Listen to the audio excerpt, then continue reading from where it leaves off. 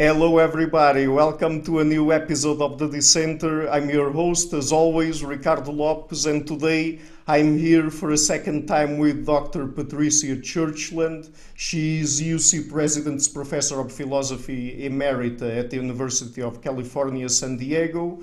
And today we're going to focus on her most recent book, Conscience, The Origins of Moral Intuition. So Dr. Churchland, thank you for taking the time again to come on the show. It's a real pleasure to have you on. Thank you for asking me. It's always a pleasure to talk to you, Ricardo. Okay, thank you. Thank you for the kind words. So my first question, I guess, would be an obvious one to start off with. What is conscience? Well, I think of conscience as the kind of confluence of a number of brain circuits. Circuits having to do with our basic instinct to be social and to have empathy for the suffering of those to whom we are attached. That's one part of it. Another part of it has to do with the reward system and its role in how we learn the norms and values, the customs and conventions of our group. And the third component has to do with problem solving, about whether a norm really applies in this case or that case, or whether a norm maybe has kind of outlived its day and should be changed, and we should try to convince others to change it. So Aristotle actually identified those three components. He said there is the instinct to be social by nature, there is skill learning and habit formation, and there is reasoning. And what's new, I think, now is that we understand a little bit about the neurobiology, especially of the first two, of our innate instincts to be social, to be attached to others, and a little bit about how the reward system encodes norms and makes us feel good about doing the right thing and guilty and awful and anxious when we contemplate doing the wrong thing. So we're basically talking about that sort of voice that we have in our heads every time we do or are about to do something that we consider wrong. Yes, I think we do have a little voice, or I mean, I know that's how Socrates thought of it. And of course, I have immense admiration for Socrates. Notice, of course, that Socrates didn't actually have the word for conscience because the ancient Greeks did not.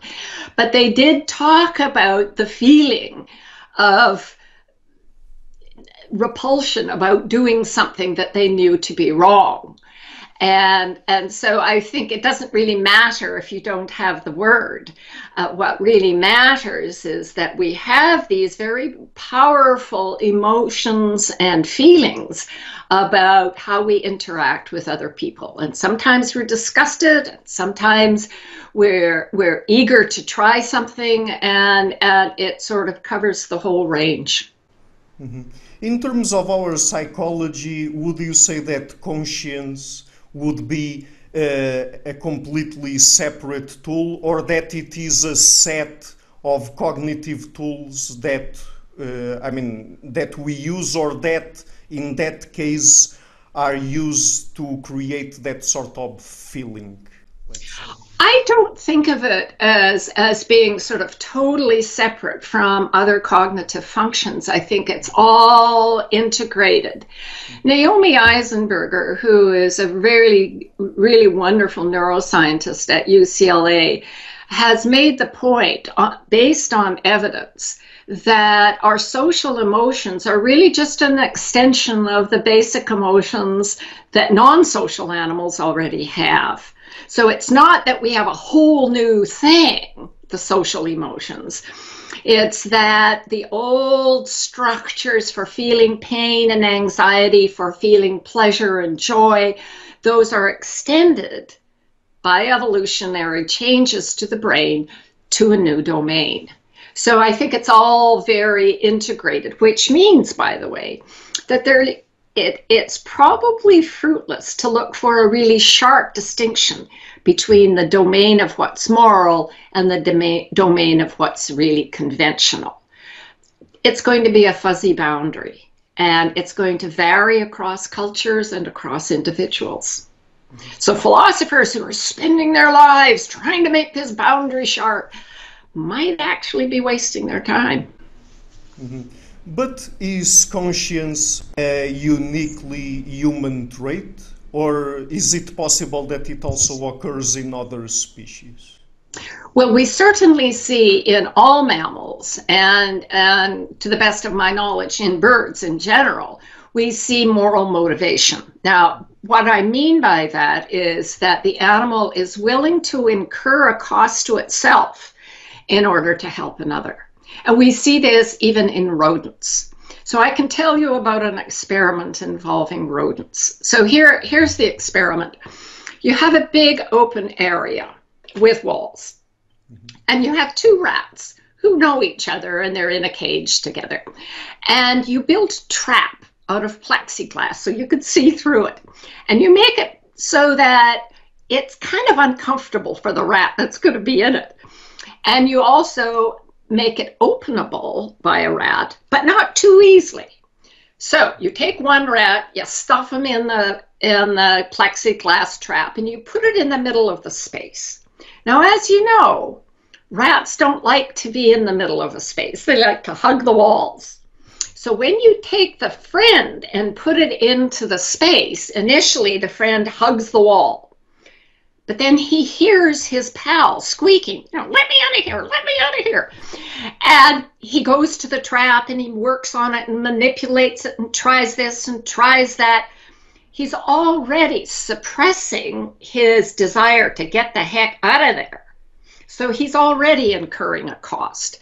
Eventually he manages to open the trap, and then they socialize. They're so happy. Now you might say, well, he did that just because he couldn't stand the sound of his friends squealing. So here's a test.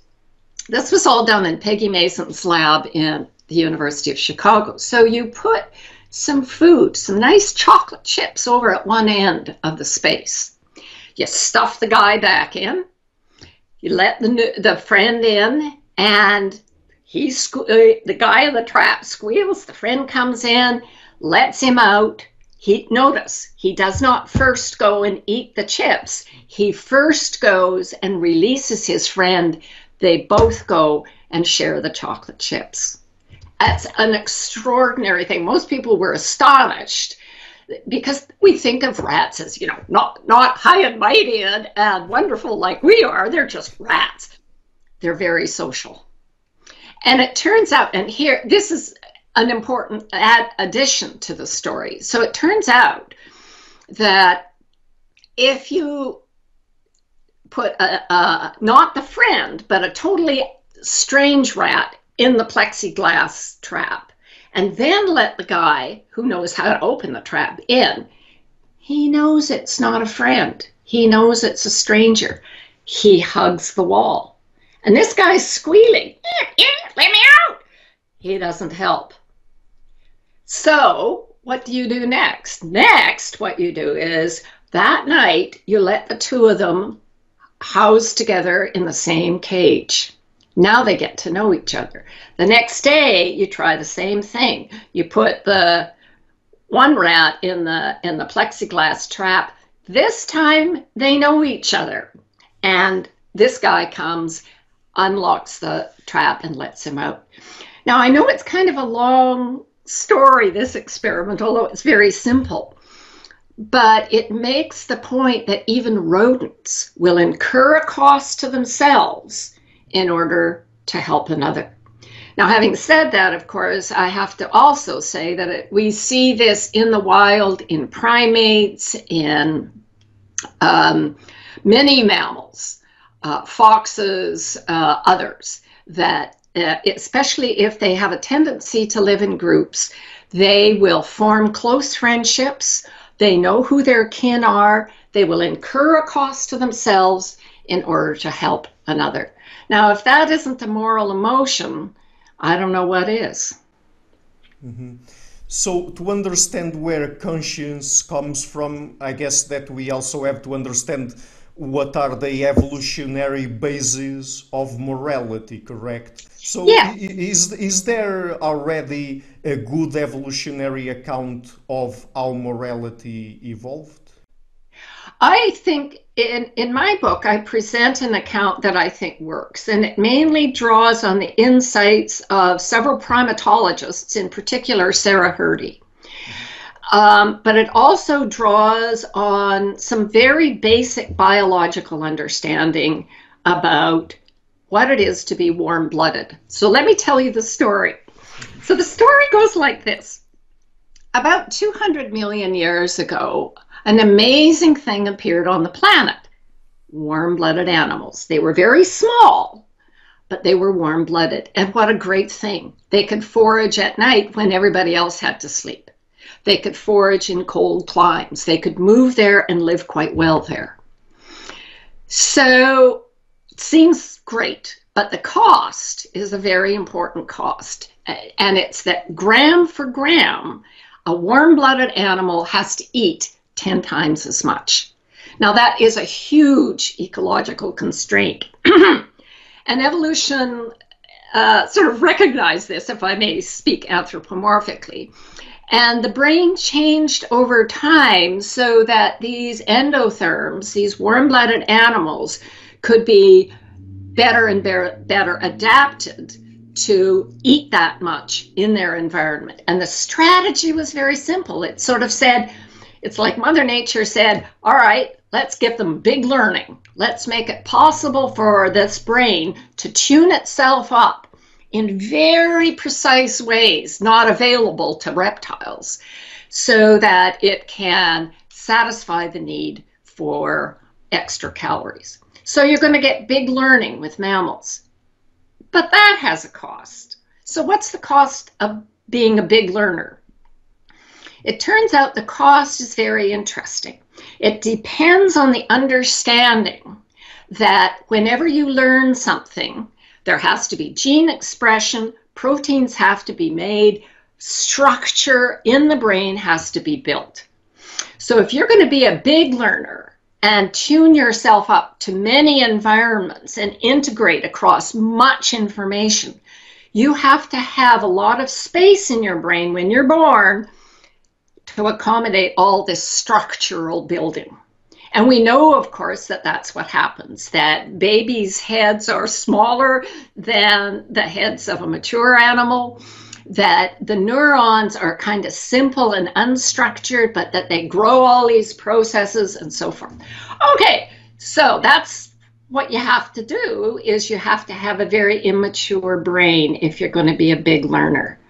So that is a cost, because an immature brain is very bad at defending the animal.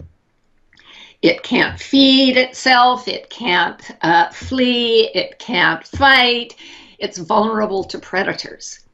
So basically what happened in the case of mammals and later in birds was that the brain was rewired in such a way that the mother, not only having the motivation to take care of her own needs, felt the same motivation for the babies. It's like self expanded to be me and mine. So it's not just me anymore, it's me and mine. So she has this powerful motivation. And we know this because you can see it in any mammalian mother, that is, any species. That the motivation for care of offspring is tremendously powerful and often very complex. So that's the story, how you get from a reptilian brain where it's all about me to a mammalian brain where it's about me and mine. And depending on how the genetics of the story goes, mine can be not only my babies, it can be my mate, or it might be my kin, as it is, say, in baboons. They don't mate for life. Or it can be, as it is in prairie voles, where the attachment is, yes, to babies, but also very strong to mates. So attachment begets caring, and caring begets morality. Because once you care and you see the other is suffering, you do what you need to do in order to ameliorate that. So that's to put it in a very simple way. And of course, in truth, the story is much more complicated. But it's important that there is a simple line here about the evolution of attachment and why it depended on being warm-blooded, needing to eat so much, and being a big learner, which means being immature.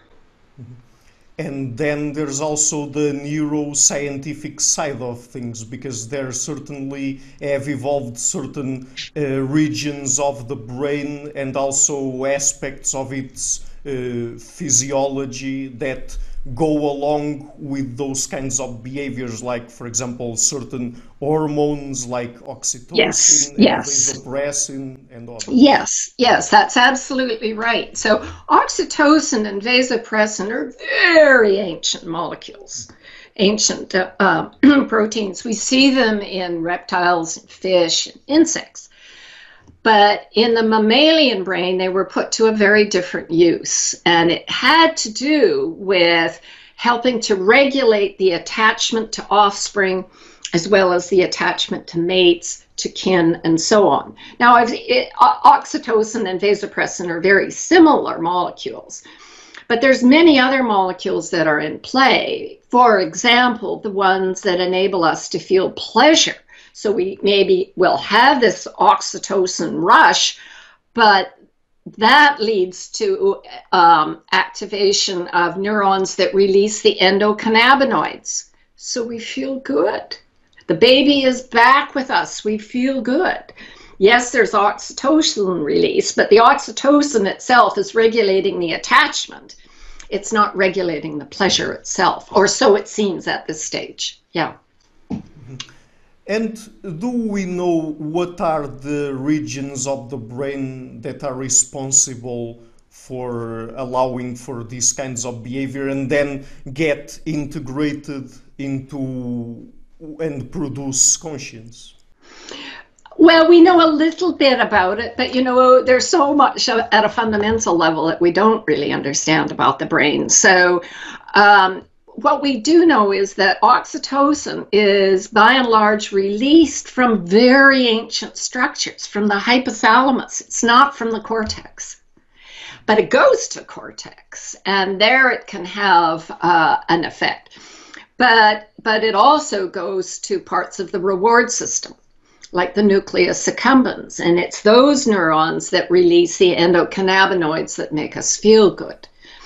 So we know that frontal structures in the brain are very important for social functions, but many structures appear to play a role in that. I mean, it may turn out that structures that we think of as essentially sensory also kind of encode value. And there's some evidence, for example, that early visual cortex doesn't just record what's out there. It records what matters in what's out there. And for social animals, for highly social animals like us, a lot of what matters out there aren't, the trees and the rocks and the flowers. What matters is what other humans are doing. So yeah, we have the beginning, I think, of understanding a little bit about the role of frontal structures in cortex and about these very ancient structures in the reward system and in the hypothalamus. But we have a long way to go. Mm-hmm. So I guess that this is a complicated question, but we have our evolved morality, and then we have our moral intuitions, and then we have our moral values. So when we are talking about our evolved morality, is it the case that it already comes accompanied by some sort of explicit moral intuitions, or is that something that comes later? That's a really wonderful question, and I think the answer is a little bit yes and a little bit no. I think that the basic wiring for attachment which yields caring, means that if the individual to whom I am attached is suffering in some way, that I am motivated to do very basic things. Touch, hold, hug. Other animals do the same thing. However, because the human brain is a really big learner, we also learn social norms and social practices. And so do other animals, but ours are a little bit more complicated, you might say. But these are going to vary a little bit. So there are going to be similar ways of solving certain social problems that you will see in common. For example, what to do with an orphan child.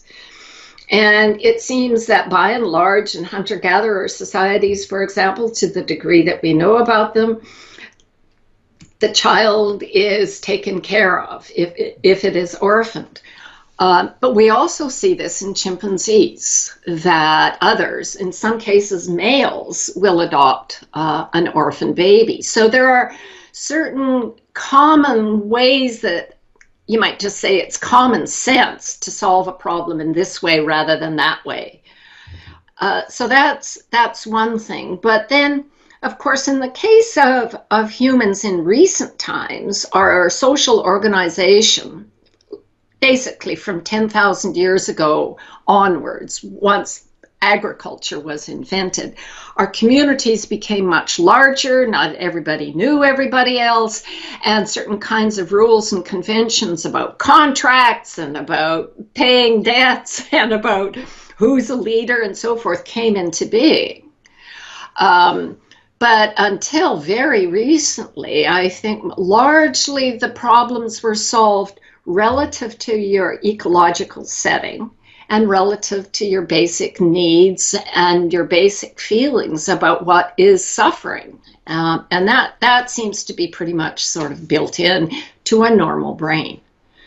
So that means that the Inuit in the Arctic, for example, will solve their problems about organizing foraging in a different way because they eat fish all the time, and that's going to be different from somebody who lives on the savannah who needs to be digging roots. So I think that the moral precepts that seem obvious and intuitive that we learn from a very early age, that the reward system sort of builds deep into our brain. Those are sort of the outcome of practical reasoning, and there's practical reasoning in chimpanzees and rodents, and there's practical reasoning in us. I don't know if does that get a bit closer to your question? I mean, here's what I think isn't true. What I think isn't true is that we are the only species to have moral motivation. That's clearly not true. Secondly, what clearly isn't true is that you need to have religion in order to have moral motivation. Because there was no organized religion, no God the lawgiver, until at least 10,000 years ago. And still, there are some wonderful religions, or at least they're as good as any other, like Buddhism and Confucianism, for which there is no God the lawgiver. And so far as I can tell, Buddhists and Confucians are every bit as good as Christians and others.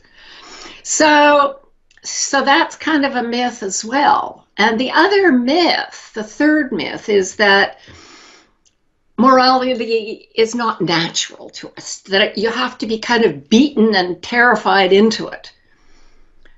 No, it doesn't seem like that. Certainly disapproval is painful. That's part of the circuitry we've got. And approval is pleasurable. And that guides our internalization of norms and values. They become second nature, as Seneca put it. They become second nature. They seem obvious. And to many moral philosophers, they seem obvious because they think they sprouted out of pure reason. No, they came out of the brain's wiring. So I guess that I asked you that question also because when evolutionary theorists talk about evolutionary evolved morality, I'm not sure if they are only referring to the set of behaviors that we are predisposed to toward other people, for example, in this case, or if they are also including in it the fact that it comes accompanied by moral intuitions that we are able to articulate. So, for example, that we are innately predisposed to thinking that we ought not to kill, for example, or something explicit like that. I'm not sure if I'm being clear or not. Yeah, I think that what is innate is really the motivation to be social, to form attachments. And after that, the specific direction, the specific behavioral outcome depends on learning and on problem solving. But you would only learn norms and values because you have this innate, this hardwired inclination to be social by nature, as Aristotle would say.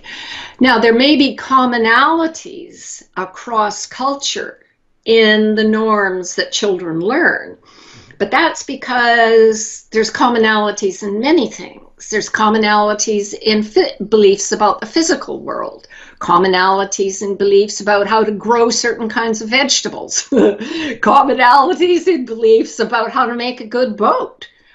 You don't cut a big hole in it, for example. No boat builder ever cuts a big hole in the bottom of the boat. And similarly, no culture we know of says, you know, take your firstborn child, boil it up and eat it. They don't say that. And that's not a surprise because that's kind of built into us to not do such things. Now, not killing is a slightly different thing because, as we all know, there are conditions under which killing has always been deemed acceptable. Especially, for example, if you're in a very small community and there is an individual who is very violent and who is upsetting the whole stability and perhaps the livelihood of the community itself, then people take it into their hands to deal with such an individual. But notice, third-party punishment also takes place in animal groups. We see it in chimpanzees, we see it in some monkeys. I'm not sure whether we see it in rodents or not, but if you put a gun to my head and said, make a bet, I'd bet that you do. But I don't know of an experiment that shows it. So third-party punishment, and sometimes it can be very harsh, and it can be in chimpanzees and baboons. It certainly does exist. I don't think that what we learn when we learn norms is so much a rule, like the Ten Commandments. I think we learn core prototypes of the way to be, about the core prototypes of what's a moral value and what was stupid and what was right and what was wrong. There is this myth that it's all about rules. It's not all about rules. It's more complicated than that, and it is at least in part moral decision making is at least in part a constraint satisfaction problem for the brain. And the constraints concern the existing situation, the possible consequences of doing this rather than that, drawing on memory for past knowledge about what this person is like and what that person is like, and about the cost to myself of doing this, and about how I feel. So all of those are dumped in to the moral decision-making machinery. But most decision-making in brains is a constraint satisfaction problem, not just moral decision-making. Constraints about how to build a house, constraints about how to keep a cow, They involve many things, and moral decision making is a constraint satisfaction business, just like most other decision making is. Couldn't it be the case that one of the reasons why our human societies have norms would be the fact that because we evolved in such a diverse set of environments and environments with different resources at our disposal and so on and so forth, that over time a society that evolved in a given place had really to come up with a set of norms because our brains wouldn't be able to have enough time to adapt to that particular environment and come equipped innately with enough knowledge to deal with that type of thing. I mean, we really had to acquire knowledge from other people, even in the ways we would deal with people from our own societies. I think that's probably right. And notice that I think that the same is true of other aspects of life. That is that once humans figured out how to make boats, say, not every generation started from scratch. You build on what's already there, and you might modify it a little bit to make it a little bit better. And actually, maybe you failed and you made it worse. And your dad says, no, that won't work because la, la, la. Or maybe you did make it a little bit better. You invented a bit of a keel on the bottom of your kayak or whatever it happens to be. So I think the same is true of any sort of cultural practice, is that once humans figured out how to make them a little bit more complex and deal with problems, that this, what Michael Tomasello calls this ratcheting up, we can build on the past knowledge of earlier generations. And of course, that's one of the things that the big human brain seems really very, very good at, is building on past knowledge and taking it to the next step, not just in the moral domain, but certainly in the moral domain. So, for example, with regard to something like the criminal justice system, you can see an evolution, a development, a cultural evolution of a criminal justice system, which avoids some of the bad aspects of earlier ways of doing things and tries to do new things. And sometimes you get it right and sometimes you don't. And a good example of not getting it right, of course, are the drug laws, where you put people in jail if they are drug users. And we now know that that's about the stupidest idea going, that if you want to deal with serious drug issues, locking people up actually makes things worse. And so now, for example, today in The Lancet, there was a lovely paper on why this is the wrong way to do it and how we can do better with different kinds of strategies. I think how you deal with drug addicts is a moral issue, for example, and people's intuitions, their lock 'em up intuitions were very strong. But now even some of those people are saying, it's not cost effective, it's not helping the addicts, things are getting worse, they're not getting better, we have to rethink the whole thing. So they take their intuitions and kind of, put them out on the counter and dissect them and say, this isn't, these intuitions don't hold up. So these are, this is the other thing I really love about Aristotle. These are practical questions. Yeah. And they're not sort of very, very often Plato's heaven kinds of questions. These are questions about our lives and how we get along and how we move forward and how we deal with problems. They're practical questions. And they're practical questions just like, how to build a boat or how to move to a new hunting grounds and where you should go or whatever it happens to be. Mm-hmm. When it comes to learning and morality specifically, is it that we simply acquire the norms that are prevailing in the society that we live in, or there are also aspects of morality that we tune in a way or another over life through our experiences? Yeah, I think that the child initially models its values on those that it finds in its vicinity.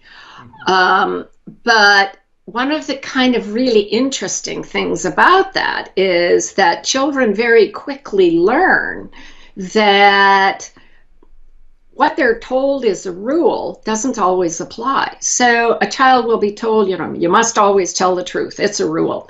But the child realizes that sometimes the mother tells a white lie. She will tell a fib. And the child learns that sometimes telling a fib is the right thing to do. And that it isn't right to tell the truth when it is needless and injures someone and so forth. So children learn the ambiguity of rules very early in life. And what that ambiguity kind of allows them is to sometimes look at what somebody says is the right thing to do and say, I wonder. And so the very non-rule aspect, that is the fact that we're using prototypes to guide us as opposed to strict rules, I think is sort of the foundation that allows us to then move on and to change those norms and to change the prototypes and say, owning slaves isn't okay. It's terrible. Or, binding women's feet isn't okay. So as I think your question showed, we have a development throughout our lives. And it's the very fact that we're operating under values and prototypes as opposed to rules that we can sometimes stand back and say, hey, what the heck are those guys doing when they say they're following this rule and they're doing terrible things? Yeah. And do we know where norms come from? I mean, how people develop norms and how they change at the societal level, of course? I think norms are what a reward system is tuned up to it's about expectations. And so the reward system is vastly more complicated than people used to think. In particular, it's more complicated than philosophers used to think. They used to think, oh yeah, you hear the bell and you salivate. That's the reward system. And it's so not true. I mean, the reward system can do that, but it can learn norms. It's all about sort of tuning into the expectations, tuning into the generalizations to the habits and skills that govern the people around you. And that's where, in a way, norms come from. And as I said, the fact that these are not strict norms, people don't always do these things, is also the basis for a brain to sort of modify and change and say, well, under this condition, I'm not going to do that because this other way of doing it looks better. And that's how norms can change. And of course, when we talk to other people who see things differently, that also causes us to change. Now, sometimes, some people are more amenable to change than others, and those are temperamental features. And as you know, I talk a certain amount about temperament in the book as well. But temperamental features mean that some people are never going to change the way they think about, owning guns, for example. No, they're just, they're a gun family. But some people do change. I mean, one of the fascinating phenomena in my own lifetime has been the change in attitude towards homosexuality. I mean, now we have a wonderful man who is gay who is running for president. And people are not piling on and saying, oh, he's just a fairy. That's not happening.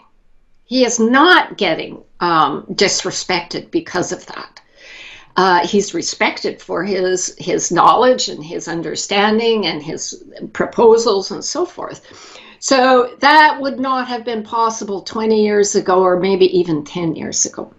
The attitudes have subtly changed, sometimes quite unconsciously. It's because a family discovers that one of their own is gay, and they've always loved this person, and they're not going to stop loving them just because they're gay.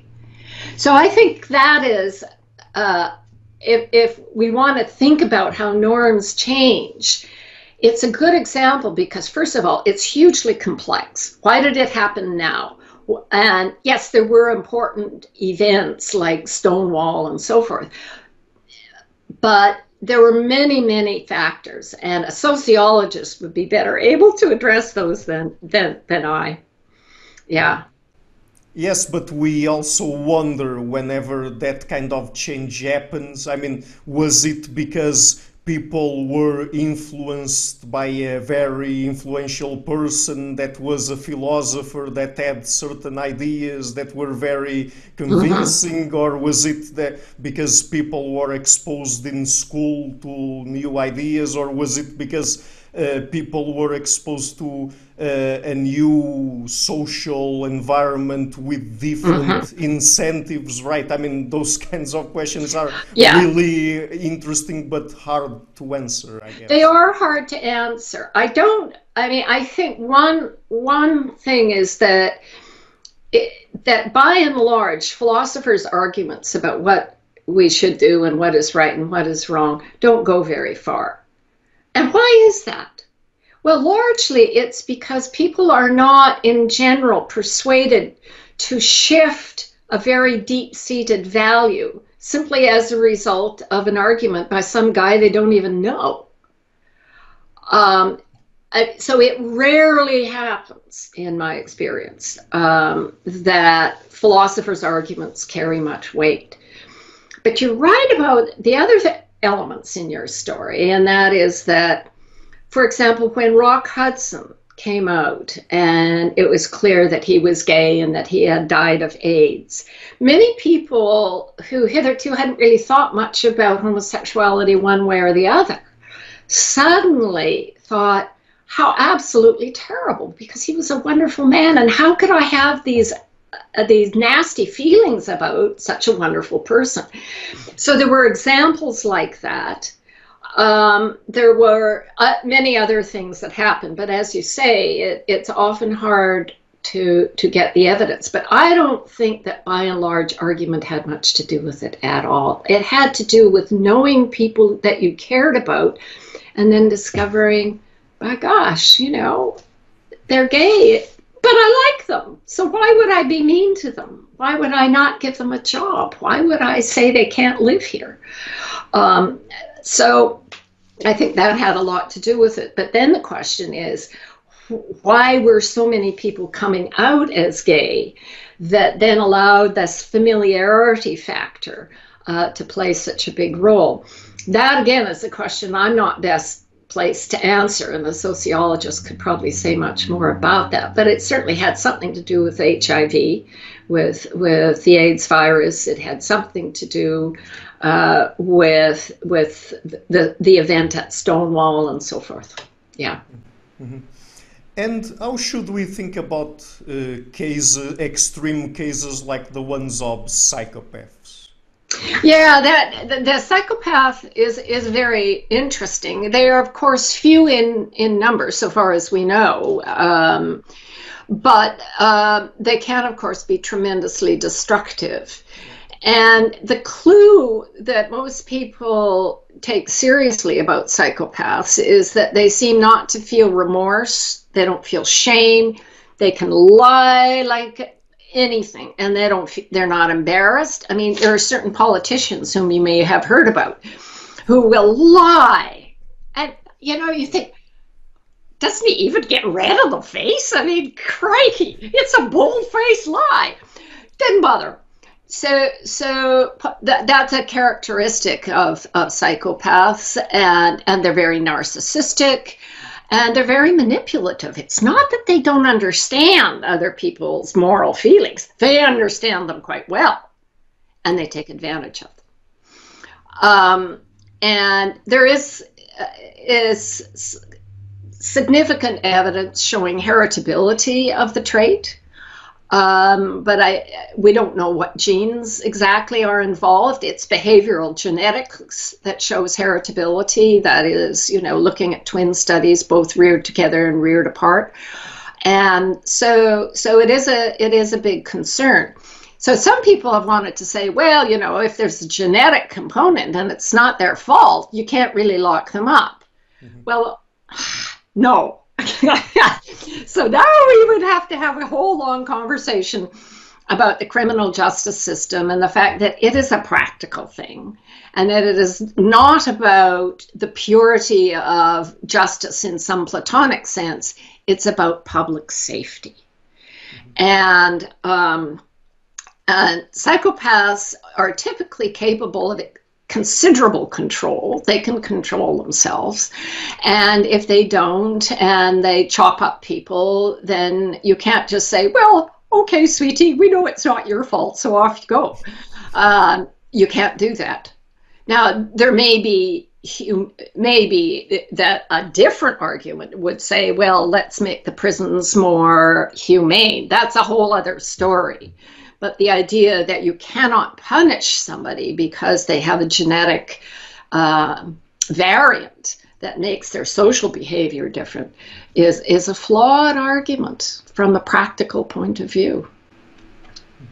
And that also connects with the question about free will, right? Because yes, because sometimes even people talk about those cases, those rare cases, I guess, where certain people, because they had brain tumors, were, for example, serial killers and even pedophiles, and then after they removed the tumor, then they went back to normal. And even, I guess, there was a case, I can't remember the guy's name, but there was a case where the tumor regrew and then he went back to being a pedophile. So, but does it make sense to think about the free will of people in general based on those, let's say, extreme cases? No, I think it doesn't. As you probably know, I don't really like using the word free will because people mean such different things by it. There are still those philosophers who think that if you have free will, it means you don't have causality for your decisions, that your decisions rise in a causal vacuum. Well, we don't think the brain works that way. So I prefer to talk about self-control. And we know that children learn self-control through development. We know that self-control is a really important part of the nervous system of all mammals, probably all creatures, reptiles included. And that the criminal justice system is quite sensitive to issues about self-control. And it may be that an argument regarding self-control is appropriate to the sentencing phase, or it may be appropriate to the phase that determines guilt, or it may even be appropriate to the phase that determines competency. I mean, you might argue, for example, that a particular schizophrenic lacks self-control. He has no control over his behavior. And it may be that he is, in fact, incompetent to stand trial. But notice what that means. It doesn't mean that we say, oh, well, he just shot up 10 people, but we're just going to say goodbye because he's incompetent to stand trial. He goes to an asylum for the criminally insane.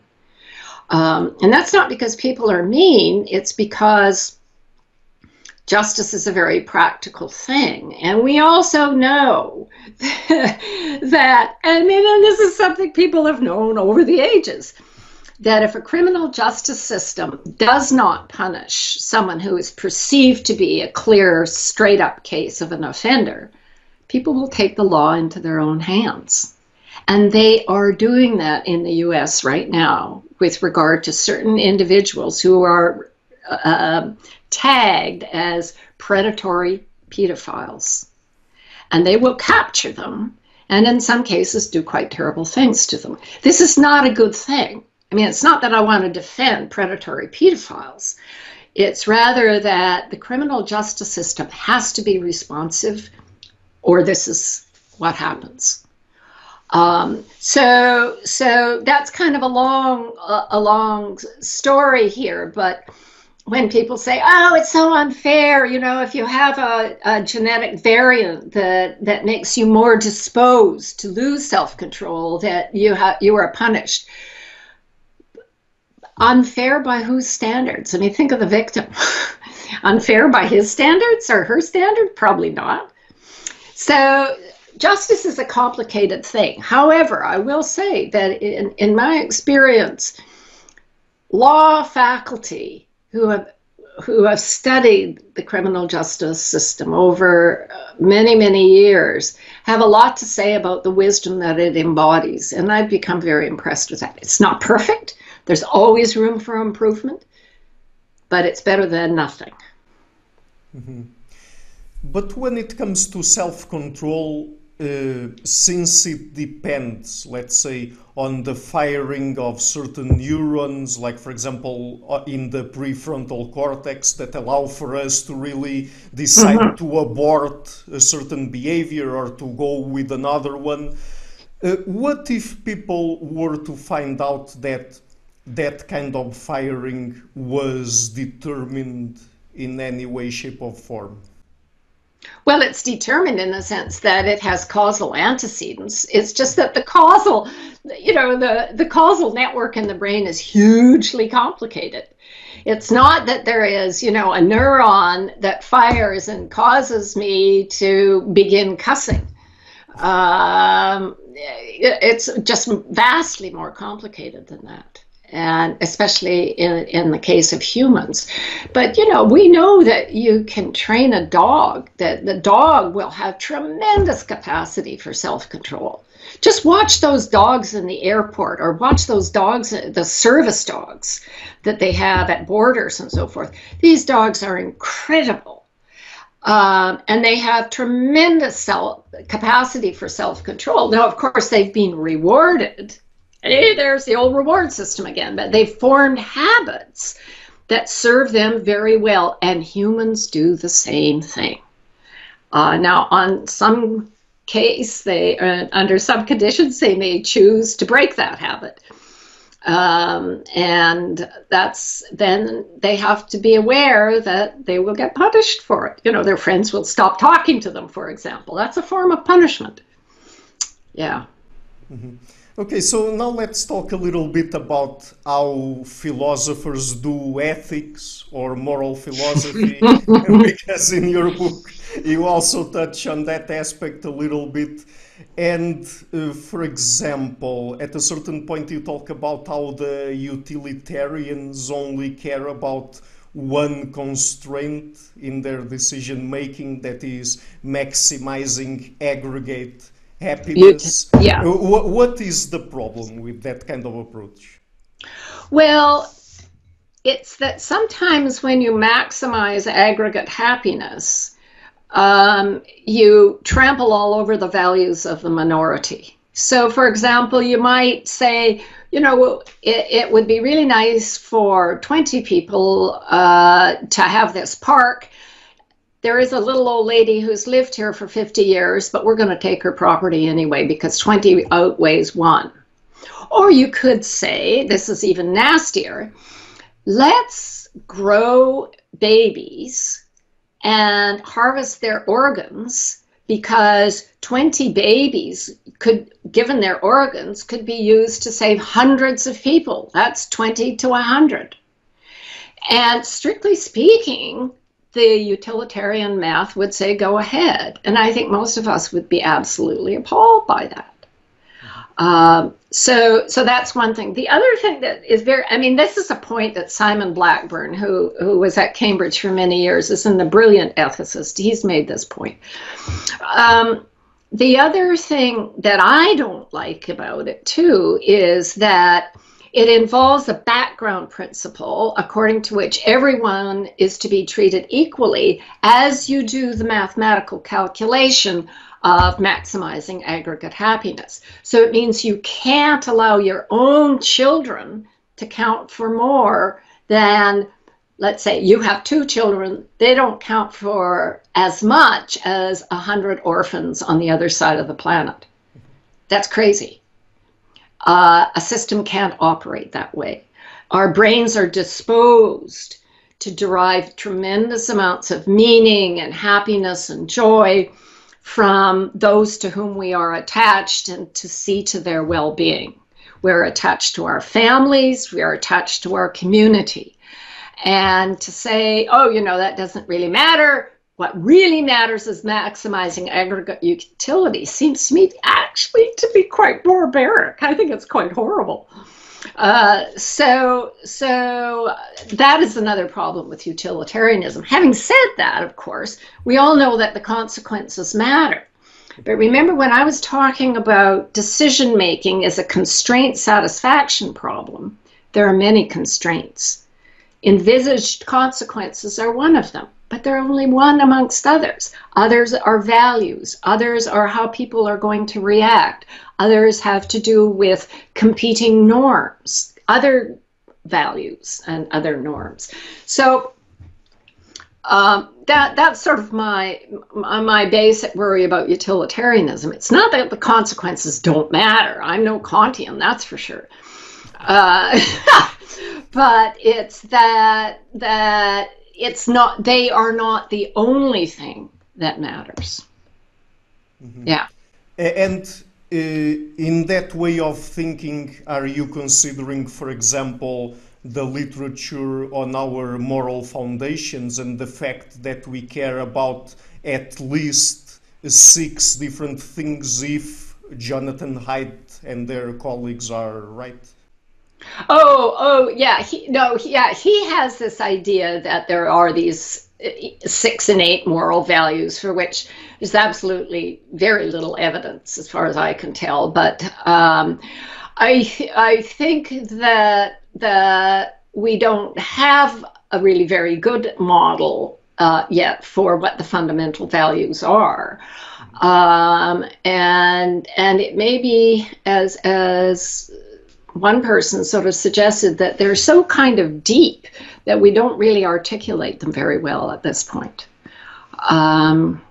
So I don't sort of buy into the Jonathan Haidt program, but yeah, I mean, I think, you know, it's an interesting idea, but bear in mind, people have been talking since Cicero about the fundamental moral values, and, you know, people come up with this and they come up with that, and they say, well, what about thriftiness? Why isn't that a fundamental moral value in there? And hard work, that should be a fundamental moral value. So, you know, I don't know how Jonathan Haidt really picked out what he thought should be, probably, you know, his own intuitions, right? Whoops. And so, but to argue from your own intuitions to humanity in general is a bit dodgy. It's not an inference I would happily make. Mm-hmm. But then there are also those studies, for example, that compare liberals and conservatives at the level of their disgust sensitivity, and then it seems that there is a connection between certain kinds of psychological predispositions and the kinds of moral systems that we tend to attach to. I think the jury is really out on that, but the data that I talk about in the book have to do with what we might call temperament. And so if you distinguish attitudes towards such things as having a powerful, a strong leader, welcoming strangers into your community, making the law apply strictly and not making exceptions, things of that nature, people tend to fall along a spectrum, not surprisingly. And there are some that you might call very traditional and some that are much less traditional. And what was discovered in Reed Montague's lab was that if you put people in a scanner and you show them a whole range of different pictures, one of which is a picture of worms coming out of somebody's mouth, then the very traditional people in a wide range of brain areas show heightened activation, but the non-traditional people don't. Mm-hmm. Now, whether those are really liberal versus conservative or whatever, we don't know.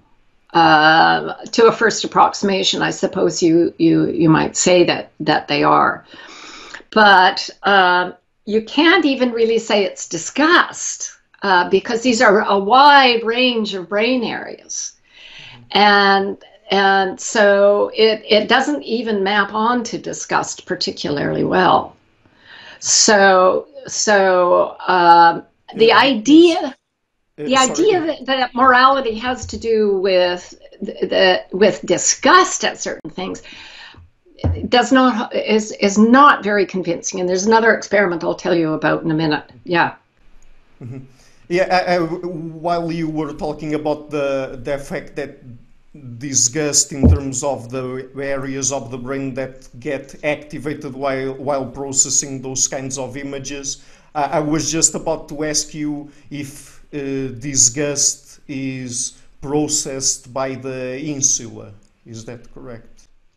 Oh, it's probably in many places. We see that the insula can be activated. I don't know that the insula is one of the areas that's activated by this worms in the mouth. Mm-hmm.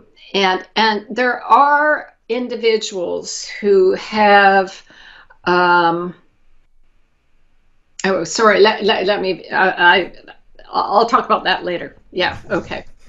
Okay. Yeah. Okay. So I think you were about to give another example of an experiment having to do with disgust, I guess.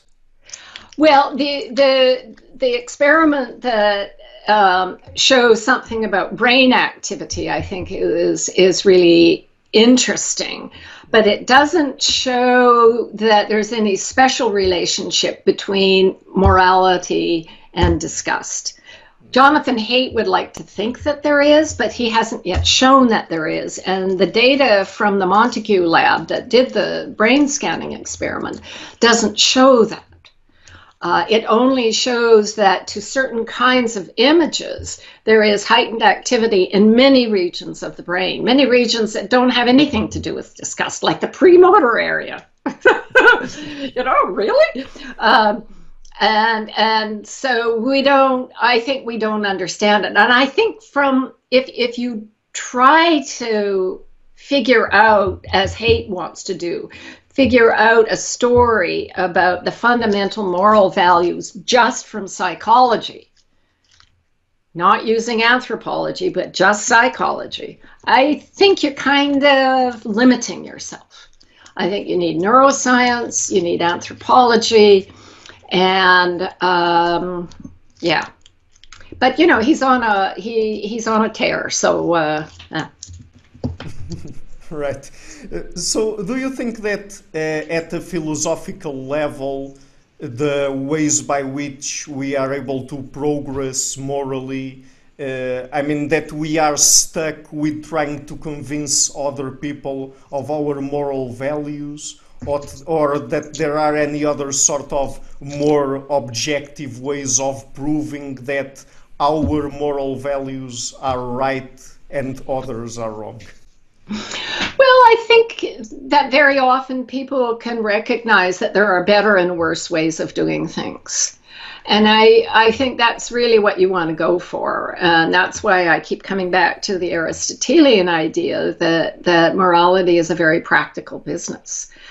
So the philosophers in the tradition that I find most appealing are Aristotle, and then, of course, David Hume, and then the pragmatists like John Dewey.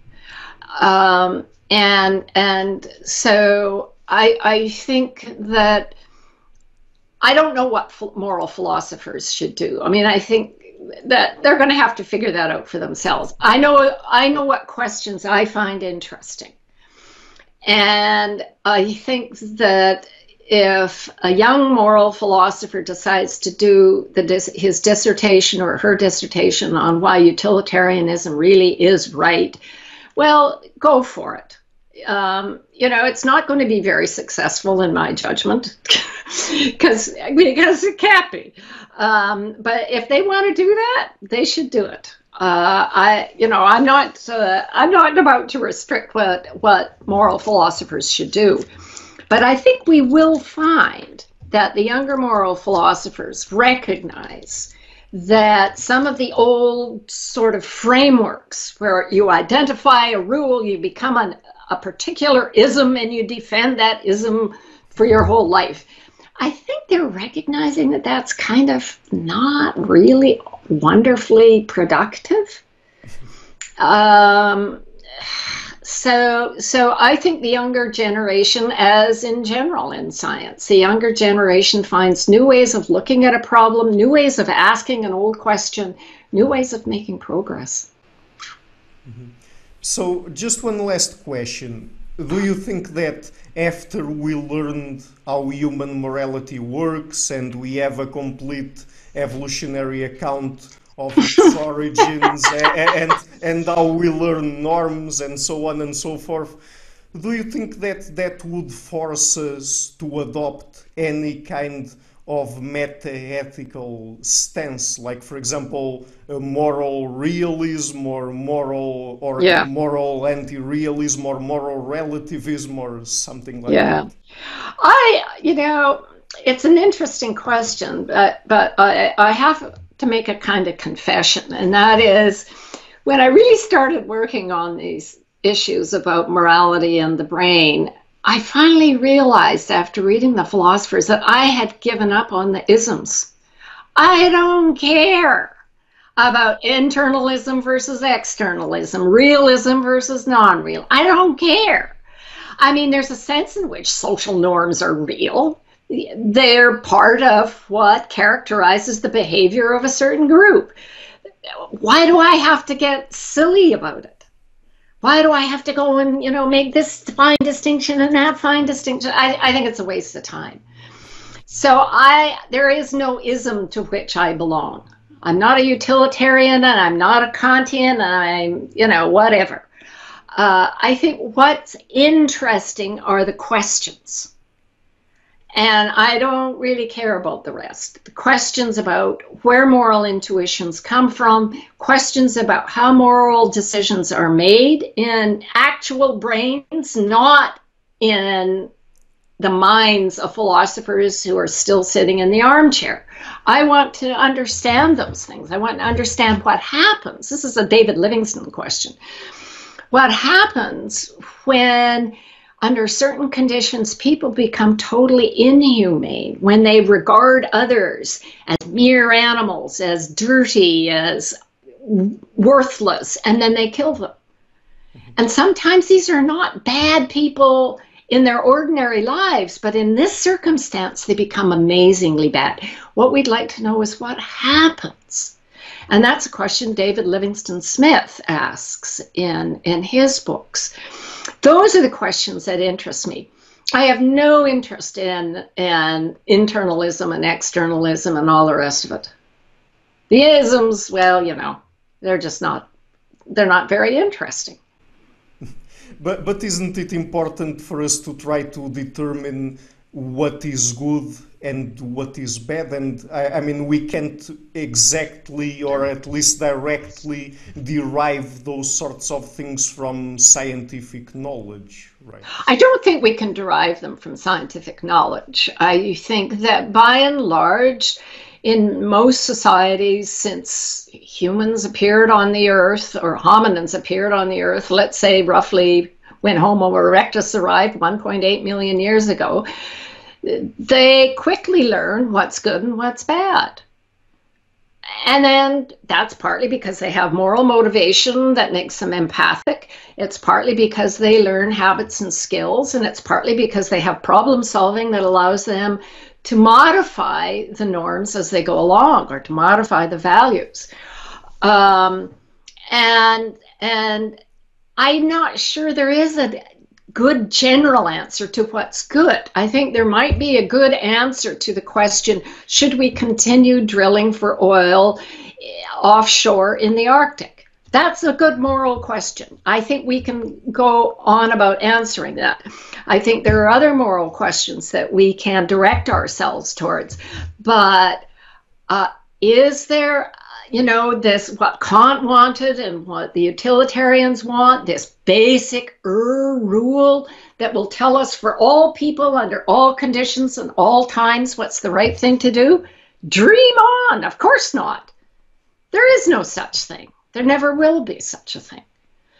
Life is too complicated for that. There is no rule that will tell us for all people under all conditions.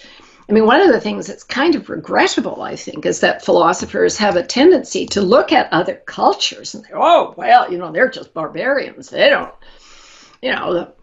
without kind of bearing in mind where they were in history, what their ecological conditions were like, what they might have known and might not have known. They just want to say, we are utilitarians and we can see that what they did was, anyway. There are really interesting and important moral questions, but we're not going to get very far if what we do is ask and keep trying to answer what is the rule for doing the right thing that holds for all people across all conditions and across all time. At least I don't think so. That's my view anyway. Maybe I'm wrong. Okay, so Dr. Churchland, let's end on that note. I will be leaving a link to your book and to our last interview in the description box of the interview. I really loved the book, by the way, so I recommend it to all my listeners and viewers. Thank you. Would you like to make reference to any other sources of your work just before we go so that people can get in touch with it? Oh gosh, that just takes me. Yeah, no, let's just leave it at that. Yeah. Okay.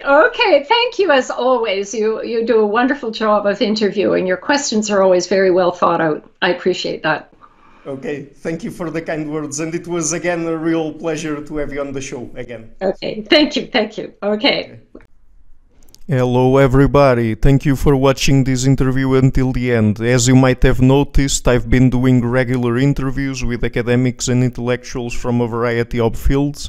So to keep this channel sustainable, I would really like to ask you to please visit my Patreon page and to consider making a pledge there. Any amount, even just $1, would already be a great help. Otherwise, and if you like what I'm doing, you can also support me via Subscribestar or PayPal. And please share the video, leave a like and hit the subscription button. I would also like to give a huge thank you to my patrons and PayPal supporters, Karen Litska, Anne Blanchett, Perelga Larsen, Lau Guerrero, Chantal Gelinas, Francis Ford, Hans Frederick Sunda, Brian Rivera, Lucas Stafiniak, Sergio Condriano, Iane Henninen, Ricardo Vladimiro, Craig Healy, John Connors, Adam Castle, Vega Gidi, Olaf Alex, Jonathan Wiesel, David Diaz, Annie Ankata, Jacob Klinkby, Dr. Jerry Mueller, Herbert Gintis, Rutger Voss, and Bo Weingart, and also my three producers, Isar Webbe, Rosie, and Jim Frank. Thank you for all.